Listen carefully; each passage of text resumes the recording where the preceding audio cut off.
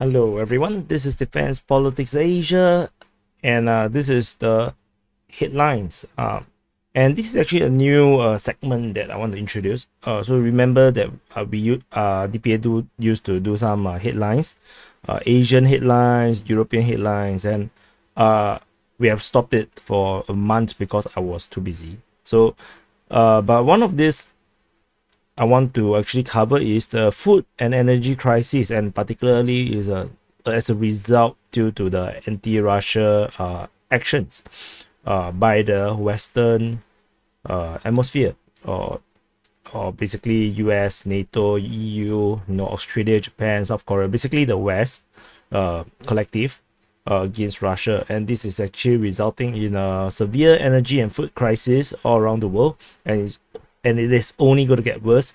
And I believe that maybe it's a good idea to just cover it. So to cover it, because there's so many news, right? So the best way to cover it is through the headlines segment. So now we have this headline segments is part of this entire DPA headlines, which we have a lot. If I actually enable, there's a lot of icons. Basically I still enabled the May one because I haven't covered since mid-May. So anyway, so let's get started. So we go on to something that is a bit dated. On 1 month ago, Russia have cut off the gas supply to Finland because Finland refused to pay in rubles. So, but it's not very important to Finland because they only consume 10% from this Russian supply. Then on 17th of June, basically last week, this is where things start to get a bit tricky. So Gazprom have cut gas supply to Nord Stream 1 by 60%. So at first they cut the gas supply by 40% to Germany, and then a day later they upgraded it to 60%. So Gazprom cited that this is a technical problem because due to the Canadian sanctions by Canada over the war in Ukraine, the Siemens Energy, the German company, is unable to deliver the equipment that was sent by Gazprom to Siemens for repair and overhaul. So the things basically stuck in Canada. And however, the German government is not happy with this reasoning. They said that the maintenance shouldn't have been an issue until autumn, and the Russian decision to cut the gas supply, or actually reduce the gas supply, not exactly a cut, is a political gamble so that they can push up the prices and sow uncertainty. And this does not only hits Germany, because it also hits Italy. So the gas flow to Italy is reduced by 50%. So they first had a 15% reduction, and then it was increased to 50%. It was the same excuse, technical reasons. So, but Italy actually suffers more because the country requires 70% of its gas demands through Gazprom, and it had a bigger energy mix in terms of this gas, because it accounts for 41% of the Italian energy mix, whereas in Germany, gas only accounts for 27%. So Italy actually requires Russian gas more. So they are very disturbed by this development. So this also hits France. So the French gas transmission system operator, the GRT Gas, had reported on June 17, on the very same day, that the gas flow from Germany to France had ceased 2 days earlier. So I'm not sure how this gas supply is actually operated, because it goes through Germany, and it actually goes to zero for France. I wonder if this division is by Russia or is it by Germany. So anyway, France is very not so exposed, because it only takes 70% of its gas supply from Gazprom, and even that gas is only contributing 16% of the entire French energy mix. But this is still concerning for Macron, because there is continuing problems with their nuclear power plants. I believe I have covered this before last month when we are still doing the headlines. So it is a surprise to me that France got zero now from Russia, and it also hit Slovakia. So for Slovakia, I think the situation is probably the worst. 50% of the gas supply is cut, and of course it's the same technical reason, and this is very bad for Slovakia because the Slovakia actually received 85% of its gas from Russia. They are now trying to strike a deal with Norway to receive gas from the North Sea through Germany, as well as liquefied gas from other countries, so that they can reduce their dependence on Russian gas by 65%. But until all these things is done, they are still dependent on Russia, and of course they are all collectively getting hit by Russia's very subtle counter sanction. So and it is not exactly an excuse, because Siemens actually confirmed that the Canadian sanctions actually resulted in the failure to return the repaired turbines to Gazprom. So the German engineering group confirmed to Reuters that they are unable to do this referring to returning the turbines due to Canadian sanctions. So the turbines is actually some kind of a weakness for the Russia's energy system, because it actually relies on foreign equipment and services. But Germany is still feels that this is politically motivated. And in the other news, Russia has become the biggest oil supplier, overtaking Saudi Arabia. So most of the Asian countries has been like China, like India, they are importing a lot of Russian oil because of the low price. So the discount is rather severe, is quite a lot. I think it's like maybe to 30%. So the China have actually imported 2.02 million barrels per day in May, up from 1.31 million in April. That's actually a lot, a huge increase.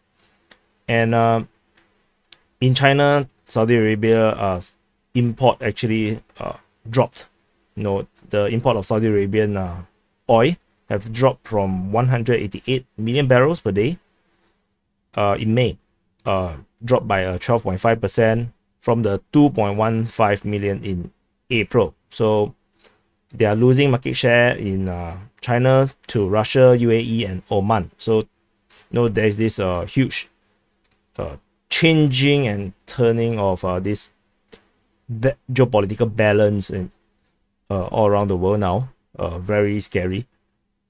So far, in terms of gas, returning to gas, I think I've mixed up a bit. So returning to gas, Russia have so far cut gas off from Bulgaria, Denmark, Finland, Poland, and Netherlands. So, and more disruptions is now expected to come, because there is going to be maintenance. It's an annual maintenance for third stream, which will be happening on June 21st, which is yesterday, and all the way to the 28th.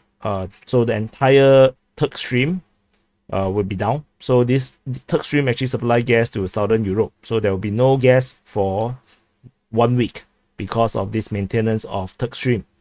And likewise, Nord Stream 1, the one that have cut gas to Germany, will also be down for 1 week at the end of July. So that will be next month, also for the annual scheduled maintenance. So this actually happens every year. This is really like scheduled, but is coming at a time where things are very tense and tricky. So as a result of all these gas situation, Germany, Italy, Austria, and Netherlands is now going to reopen their gas-fired plant. So they're going to start using coal again after all the talk about going green and this closing down all the coal power plant, gas power plant, and all this nonsense. Now they're going to reopen the most dirty energy, coal power plants, because they have to compensate for the cut in Russian gas supplies. So the German economy minister Robert Habeck described the government decision to limit the use of natural gas and burn more coal as a bitter one, but they must do everything they can to store as much gas as possible ahead of winter. So currently most of the European countries are around 50% in terms of their storage. They are still far away from the 80% mandate required to prepare for winter. 80 or 90%, something like this. So quite bad. So and also in tandem, Sweden and Denmark, seeing all these things developing, declares early warning over gas supplies fear. So in Europe, they have this system that allow member states to flag up impending energy supply difficulties. So they have early warning, alert, and then emergency. So they are now going to early warning. So but the Swedish energy agency also note that supply of gas in Sweden is actually still robust, and stockpile in Sweden and Denmark is well stocked ahead of the autumn.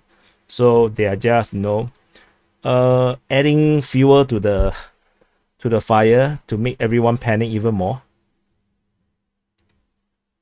So that's all about gas and oil. Coming to food crisis, the EU says that the looming global food crisis is nothing to do with EU. There's nothing to do with their sanctions on Russia. So the European Union top diplomat have I think is Joseph Borrell, have written to all the African foreign ministers to explain that the bloc's sanction on Russia is not responsible for the looming global food crisis. And they say they will pledge to work out ways to export food and fertilizers to reach their continent. And I think this is bullshit. I don't think they cares. They just want to make, I believe they're gonna make more suffering to happen in this world so that they can blame Russia even more, so to demonize Russia more. I don't think they are sincere, because if they're sincere, they would have already solved the problem by now. So the EU say that they have not banned the export of Russian food and fertilizers to non-EU nations. So that's why it's not their fault. That's how they think. And they say that instead it's because of Russia blockading Ukrainian export. They say Russia destroying ports, food stock, and destroy transport infrastructure. So it's Russia's fault. But what does the African Union say? The African Union say that the problem is not that. The problem is they want to pay for the imported cereal and fertilizers from Russia. However, they cannot pay because EU sanctioned Russian banks from the international payment system. So according to the Senegalese president Macky Sall, who is currently the chair of the African Union, he say, "We want to pay, but it is becoming impossible." So we asked the European for the same mechanism as for gas and oil, because while the EU did not sanction the export of Russian cereal or fertilizer, or basically wheat, to non-EU countries, but because they have excluded several Russian banks, including Sberbank, from the international payment system, the SWIFT, this EU rule is making payment rather impossible. And so now other people are hoping that they are able to make payment to Russia in a way how they have arranged for gas import. So this is actually the reality. It's not about the export ban. It's actually about the payment system. And Turkey, looking at all this situation growing, is deciding to take advantage. So Turkey now wants a Black Sea grain corridor with Russia so that they can export Ukrainian grain. So they will be sending a military delegation to Russia to discuss the detail of a possible corridor in the Black Sea for Ukrainian grain export. And they will also host a four-way summit with the participation of the UN, Ukraine, Russia, and themselves. So they say that this transportation of Russian food products through the corridor should also be created with cooperation of Ukraine. So this agenda to open 3 corridors through 4 ports in Odessa, and then to sell food produced at a 25% discount to Turkey. So that's the plan, you see. They want the food to be sold at a 25% discount to Turkey. But of course, then they say that 30 to 35 tons of food will be extracted from the corridor to be created in 8 months. So very good plan by the Turkish to get discounted food amidst the desperation of Ukraine to actually export something. And of course, because of the looming food crisis, the UN will definitely is happy to do something to at least alleviate the possible food crisis that's about to hit the entire world. And this food crisis is not going to spare anyone, as the US government is now secretly pushing companies to buy more and supply more Russian fertilizer. So because the EU and US have built exemptions in the restriction to doing business with Russia, so to allow the trade of fertilizer, which Russia is one of the key global supplier. The problem with this is that despite they have this exemption within all the sanctions, many of the shippers, banks, and insurers have stayed away from the trade, from trading fertilizers, because they are worried that they will accidentally break the rules. So no one dares to touch the fertilizer export. As a result, this year's Russian fertilizer export has dropped by 24%. And the US officials are no surprised by the extent of the caution by all these companies. So now they are now in this very paradoxical position. They're in this weird position where they have to find ways to help to do marketing for Russia. They have to do sales for Russia, and despite their own sanctions. So that's a very weird situation now. So Washington is sending representatives to UN-led talks in Russia, in Moscow, earlier this month to talk about this issue. And the content of the discussion was secret. It's not public. So it's warned in this article by the Bloomberg that inadequate fertilizers deliveries this year will also affect next year's crops. So this food crisis is not going to be just this year. It might drag on to the entire of next year. And things is indeed looking rather bad, because Pakistan finally admits that they have a shortage of fertilizer in their country. So the Minister of Commerce admitted there's a shortage of fertilizer due to the war in Ukraine. And then now they are trying to import from China to fulfill their domestic demand, which is sort of weird because China themselves might also need it. So not sure how much they're paying to get China to export it. And so the minister also asked provincial governments to provide the fertilizers to farmers through locally available stocks, meanwhile waiting for imported commodities to arrive through the cargoes. And then it looks like the situation is actually rather bad, because their Minister for Economic Affairs actually informed the House that the government is going to install trackers on trucks that are supplying various commodities such as fertilizer and wheat, and then to ensure geofencing of each urea bag, which is the fertilizer, to prevent hoarding and smuggling, which means that hoarding and smuggling is already happening in Pakistan, which is why now they are reacting to install trackers on all these trucks, to make sure that there is no evil people making things worse in Pakistan. So and this fertilizer situation is really also giving Russia slightly a bit of a headache, because no one dares to trade for fertilizers using their own national currencies. Maybe because the financial system now is very fragile, and maybe they don't want Russian rubles, and the Russians also not sure what they want to do with the Latin American currency. So now they are now discussing barter trading. So Russia is going to barter trade their mineral fertilizers with Latin American countries, since no one want to pay in national currencies. So however, there is a number of problems with the export of Russian fertilizers. The first thing is charters. Very limited numbers of shippers are prepared to enter Russian ports, and then to ship all these fertilizer around the world. So the main shippers today are Greece and Turkey, and then not on top of that, charter prices have doubled.